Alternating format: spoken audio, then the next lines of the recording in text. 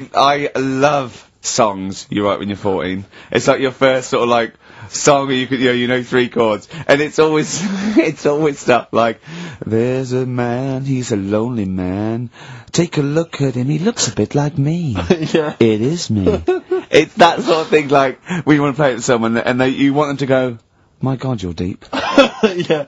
My God, you're brilliant, aren't you? And that's about you, is it? Oh, yeah, it is, yeah. I have to say, this is such a terrible confession. When I was doing a school play once, when I was about that age, 15, right, there was a girl, who was in the cast with me, right, and she sort of, she was giving me the eye. I was thinking, yeah, well, I kind of thought she was, right? And it was glass. But there was another guy there as well. I was sort of competing for her affections. Oh, no. And he was quite a witty guy. His name was Scott Hansen. He had long blonde hair. Exactly, yeah. And I thought, well, the way to impress her, because I was 15 or whatever, I thought I was pretty smart.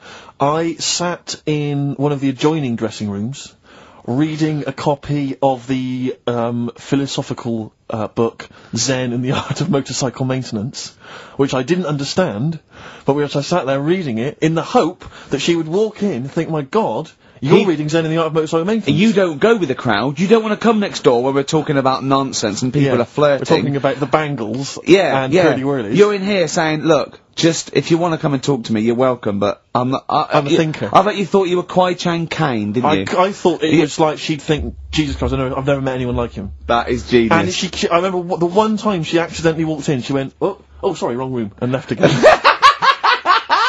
that was it.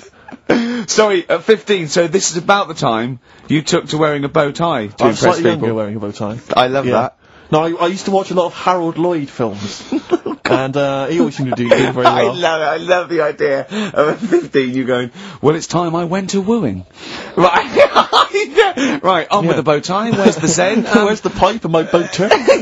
It's a time I got me a bow. Yeah. I love that. But songs are great as well. The other thing you do, sort of when you're about 15, 16, is start writing songs about, like, the world's trying to take a piece of me.